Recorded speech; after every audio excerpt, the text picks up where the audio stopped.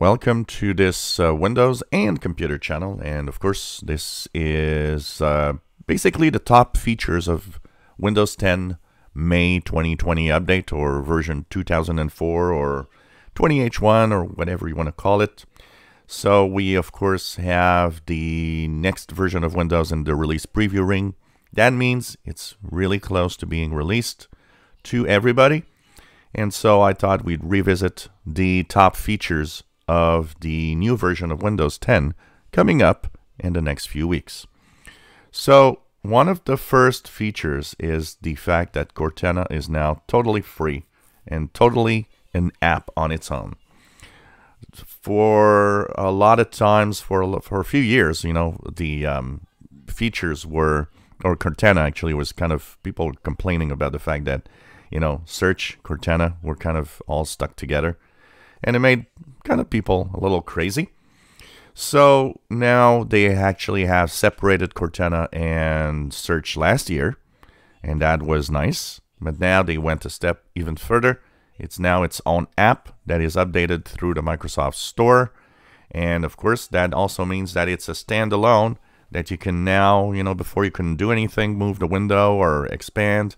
Now you can actually take the Cortana app and expand it, you know, resize it, do whatever you want, have it full screen, have it as a very small app. It all is now in a little window that you can move around. And this is, of course, a step further. And the reason why is because Microsoft is, of course, rebranding, kind of reworking Cortana to do other stuff. It started out as this would be your assistant in Windows, but it can't compete with, you know, Google Assistant and Alexa on the Amazon side of things. So basically what happens is they were thinking of, how can we change this? How can we have this in a different way, use it in a different way, and still keep Cortana? So they still have the commitment to keep Cortana working, but it's now more of a productivity app. So that means its skills have shifted more to helping you out. It's capable now of actually interacting with emails. It's capable a lot more than before. It could before, but this time it's even more interactive with email. It can actually, if you use Teams, can help you out with that. It is reworked for productivity and will be actually updated and have more and more skills coming up for helping you out. Kind of the modern Clippy, but without the annoying side of Clippy. So this is something that is, of course, interesting. One of the things also is that now it focuses on, you don't have to necessarily ask commands by vocal commands. A lot of it was vocal before. They were kind of telling you, you know, talk to Cortana.